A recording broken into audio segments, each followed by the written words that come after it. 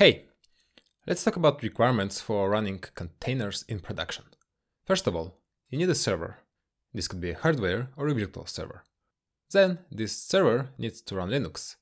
There are also Windows containers, but let's be honest, the majority of container workloads these days are running on Linux. To run the container on Linux, you need a container manager.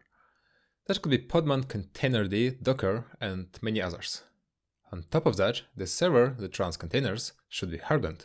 You need to have the latest security patches applied, and you need something like SC-Linux to be enabled in enforcing mode.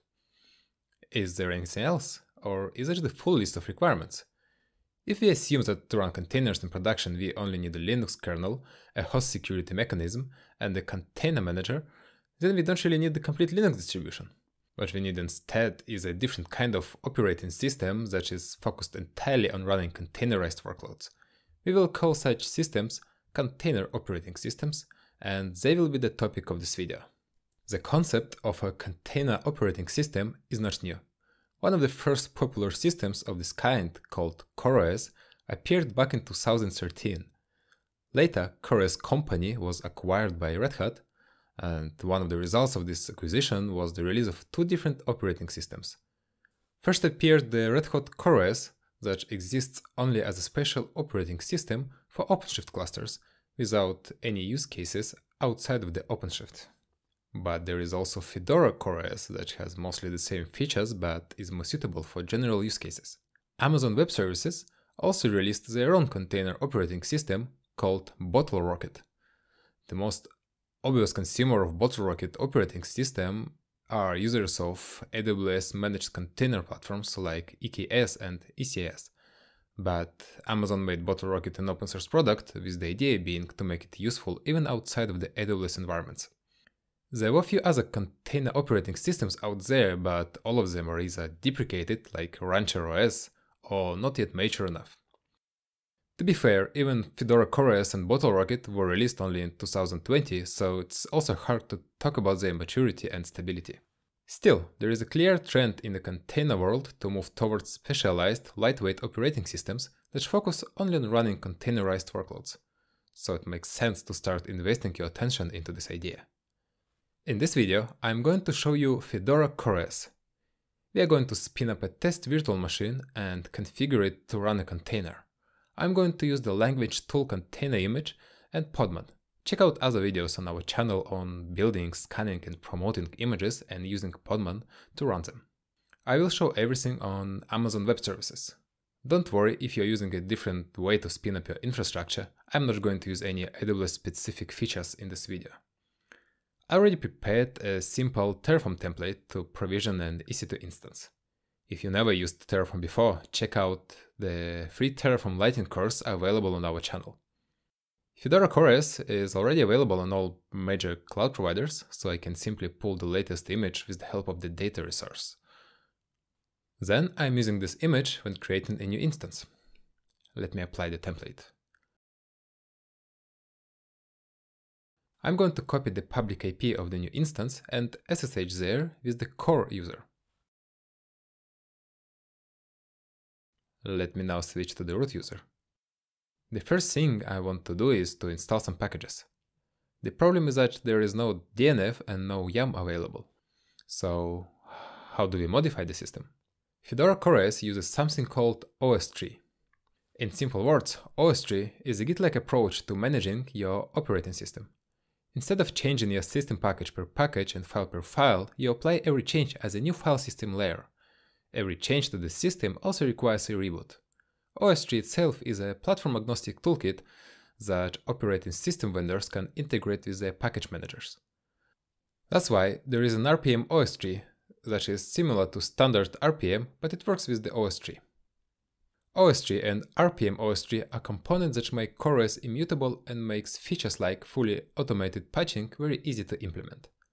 Let me try to install tcpdump and see what happens. The output of this command looks very different from your normal DNF install usage. rpm-ostree creates a whole new file system layer and commits it to the file system tree. Our package is still not available for usage, and rpm-ostree offers us to perform a reboot. The reason for this is that ostree creates a new bootable file system called a deployment, and the only way to switch to it is to reboot the server. We can see the current and future deployments if we run rpm-ostree status command. At the bottom is our current deployment, and at the top there is a new one with TCP dump package layered on top of the previous deployment. Let me do a reboot and log in back to the machine. Now the package is finally available. If you think that this is the most inconvenient way to modify the operating system, you're right. The trick here is that Fedora CoreOS was not meant to be used like a normal operating system. You are discouraged from doing any modifications to the system. Instead, for container workloads, you should have immutable infrastructure. If you need to change something, you create a new server from scratch. The only moment when you can change the system is during the first boot. This change is performed with the help of Ignition. If you ever used Cloud Init before, then think of Ignition as a new Cloud Init. If you did not use Cloud Init, then, in simple words, it's the most minimal configuration management system for the cloud-native world. Ignition files are not meant to be machine-readable. For humans, there is a special human-readable format which can be converted to Ignition configuration files with the help of Fedora CoreOS Configuration Transpiler, FCCT. Let's try it out. I already prepared the configuration file in advance. Let me copy it here. The first thing we do in this file is create a file called ecr-login inside the storage section. ecr-login is just a tiny snippet to authenticate the system against the AWS Elastic Container Registry. Then, inside systemd section, there is a systemd service definition. The systemd service logs into the registry, pulls the latest image version, and starts the container with podman. Fedora CoreOS has both podman and Docker pre-installed as the two most obvious choices for running your containers. That's the complete system configuration that we need. Now we need to pass this FCCT file to FCCT tool to create an ignition config. Instead of doing it manually, I'm going to create another script that will do it for me automatically and pass the result as the user data to the EC2 instance. I first invoke FCCT tool to create an ignition JSON, and then pass it to JQ to generate Terraform compliant JSON output. Now let me open the Terraform template. I need to add a new external data source inside the Terraform to run the script.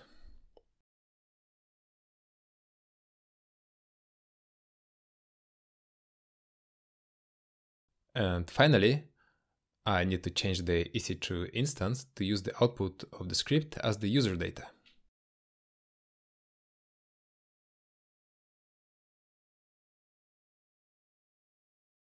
Let me apply the template and see what happens.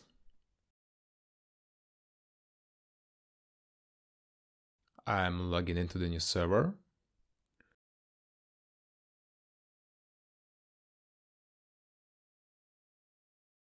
Let's check the status of the container with systemctl status length tool. Seems like it still pulls the image. Let me tell the log of the unit. Note that even AWS CLI is running inside the separate container. Fedora CoreOS encourages you to run everything in containers instead of installing local packages. Finally, length tool container is running. And let me leave the server and try to access it from the outside world. We can see a valid output from the length tool API. As you can see, Fedora CoreOS is a bit different from how you would normally manage your container host. It forces immutability and it has only essentials to run your containers. On top of that, it has an automatic updates feature. It can patch itself on a regular basis that would lead to a reboot of the system, of course. Both immutability and automatic updates are especially useful for embedded systems and bare metal machines. They're also handy when you have Kubernetes clusters that you need to maintain and keep configuration sprawl down to zero. Container operating systems are an important addition to the container world. They can significantly simplify the configuration and management of your Kubernetes clusters, as well as open new possibilities for running regular workloads in containers. give them a try, and if you use them already, tell about your experiences in the comments. That's it for this video.